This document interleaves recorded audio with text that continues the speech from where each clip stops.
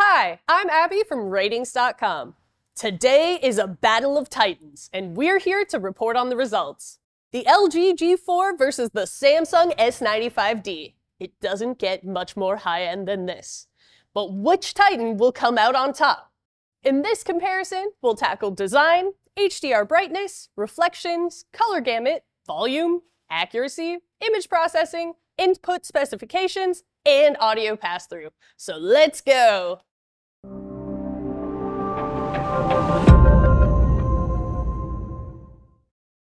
From the front, little separates the two. The race towards having the slimmest bezels possible makes for extremely sleek-looking TVs. It also kind of makes them all look similar. Still, the S95D does have a slightly thicker bottom bezel than the G4, so at least there's that minor distinction. If you're using their respective stands, that's going to be the primary visual difference between them. Note that only the 55 and 65-inch models of the G4 come with a stand. The bigger sizes instead come with the traditional G-series slim wall mount. Overall, they just both look extremely premium. Most of their differences are on their backs. They look good with a textured back that feels premium to the touch. Both TVs are also entirely flat, with no bulge near the bottom for the inputs.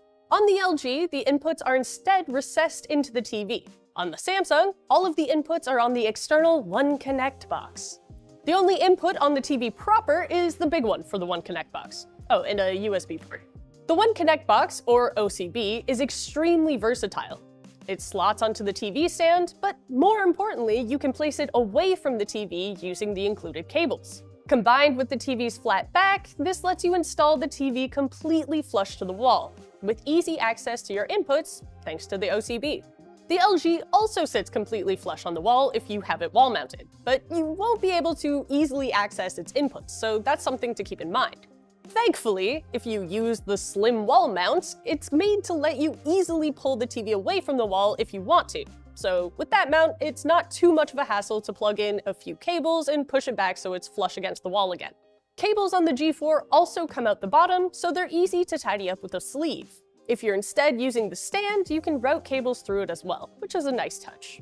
Both TVs have 4 HDMI ports that are capable of up to 4K at 144 Hz. For LG, this is new, since previous G-series TVs were limited to 120 Hz. The LG is also the only of the two TVs to use the full 48 gigabits per second HDMI 2.1 bandwidth, as the Samsung's One Connect box is limited to 40 gigabits per second.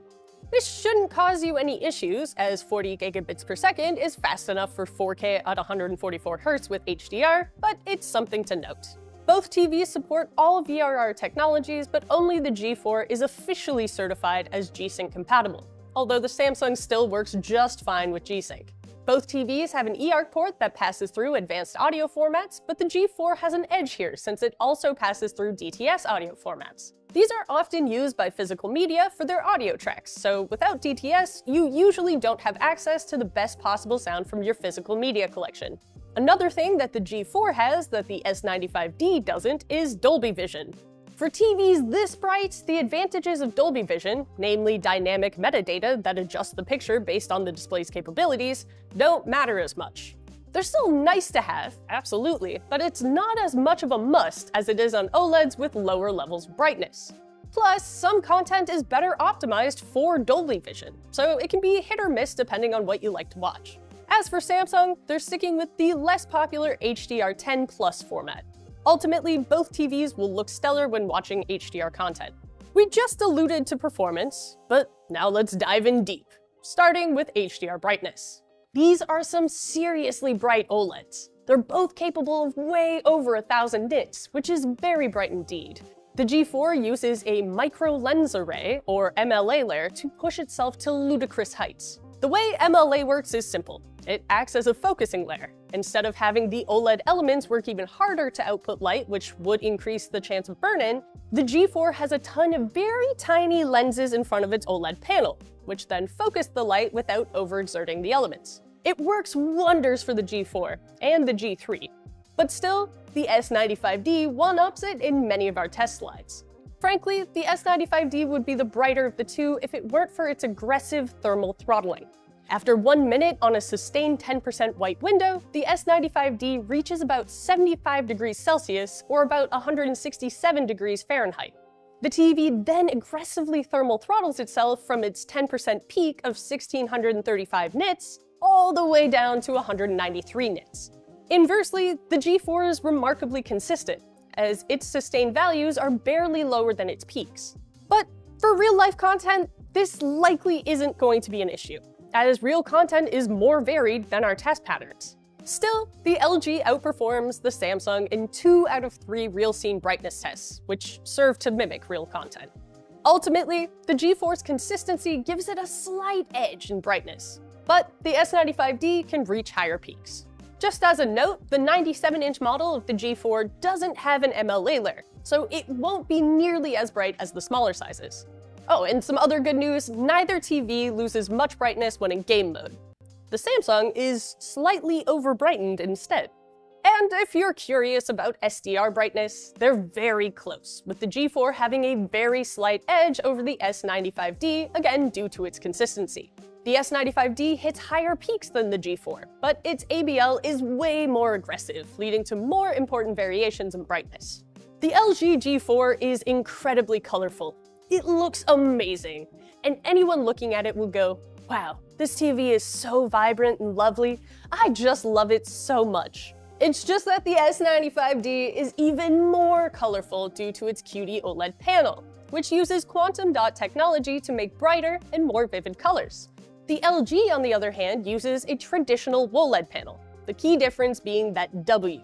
WOLED panels have a white subpixel which helps boost the brightness at the cost of saturation for brighter colors. QD-OLED panels instead use RGB subpixels with a quantum dot filter, resulting in more vibrant colors on QD-OLED panels than on WOLED panels. It's noticeable when both TVs are next to each other. But that isn't to say the colors on the G4 aren't excellent. They just aren't as excellent as they are on the Samsung. The Samsung even has a color booster feature that oversaturates colors while doing a surprisingly good job of maintaining accuracy. The S95D also has superior color volume, as it's capable of showing far brighter colors than the G4 can. It's fair to say that if colors are your thing, then the S95D is the TV for you. But the G4 is still an incredibly vibrant TV. The G4 is less colorful than the S95D, sure. But it's significantly more accurate in SDR out of the box. The G4 is so accurate that even purists can forego calibrating it. It's that good. The S95D is good, sure, and most people will be satisfied with it, but it leans too cold even with its color temperature setting set to warm too, and its whites and cyans lean too blue. Still, it's good enough to satisfy most people. Purists, however, will not be satisfied, and they'll need to have it calibrated. So this is a clear win for the LG.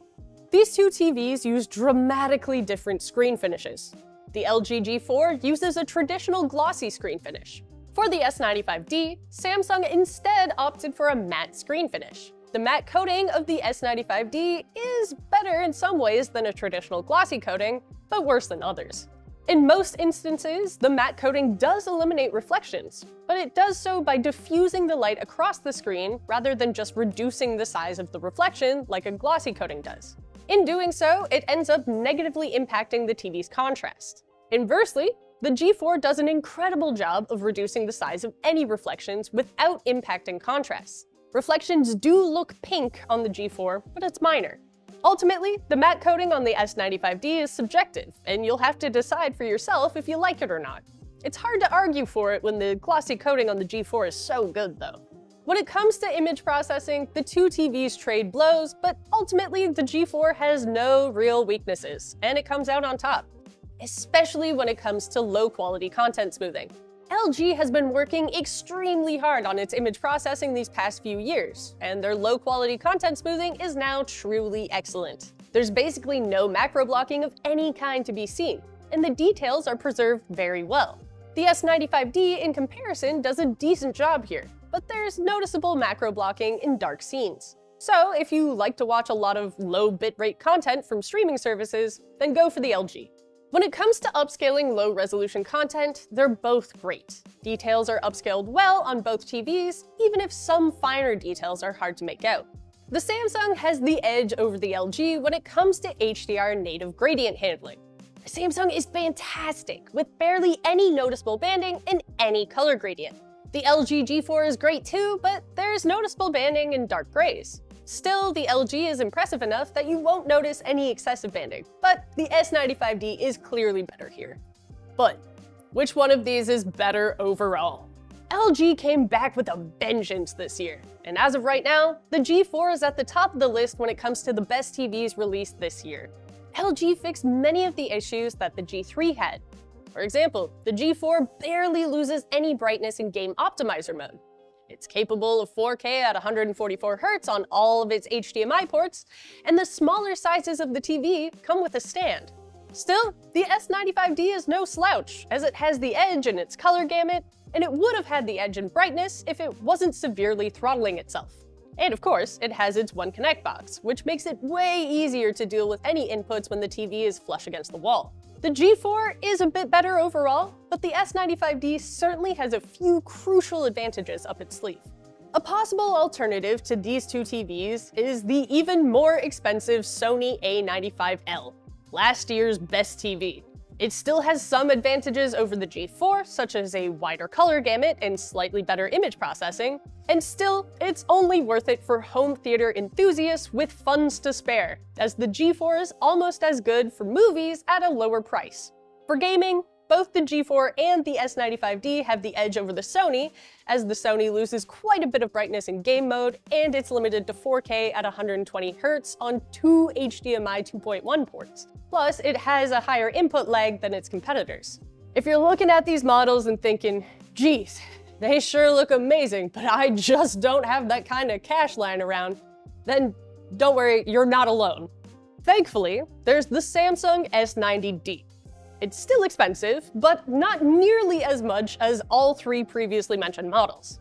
And frankly, it performs almost just as well. It's bright, colorful, and has amazing gaming performance. Like the S95D, it doesn't have outstanding image processing, it doesn't support Dolby Vision or DTS audio formats, and it doesn't have a One Connect box. But aside from that, it has everything else. It's our value recommendation. Well, that's all for our comparison between the LG G4 and the Samsung S95D. If you want to learn more, check out the full reviews on our website, or use our comparison tool to look at the TVs side by side. The links are in the description below. Until next time, I'm Abby from Rtings.com, where we help you find the best product for your needs. The Samsung has the edge over LG here, as the S95D's LG fixed many of the issues that the G3 had, like Oh, that's a good issue. Yeah, that's a great issue. I'm happy they fixed that issue. Me too.